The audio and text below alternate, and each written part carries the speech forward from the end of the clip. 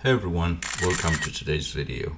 So if you have a dual screen, you have two or more screens on your computer, but you want to have different wallpapers on it or different backgrounds on it, this is how you do it.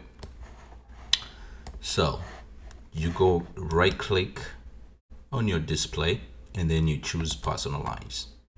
And when the personalize menu opens up, you want to go to where it says background, which is the first option you have.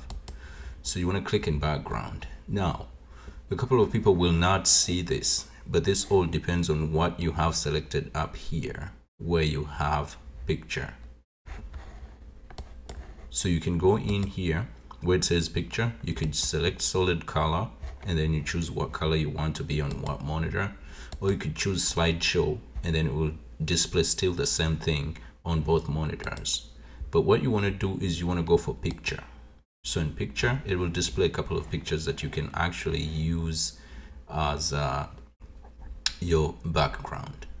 Here you can also browse here and get your own pictures, or if you don't want to do that, you could use the pictures that they have in here. For today's purpose, we're going to use the pictures that are already installed on Windows 11. So when you go here, you want to click in one of the pictures. We're going to go to the left one and personalize that one first. And I'm choosing picture, this one right here. You right click on it and you could choose set for monitor 1 or monitor 2. And that's it. So we're going to choose monitor 1 and we put that picture on there.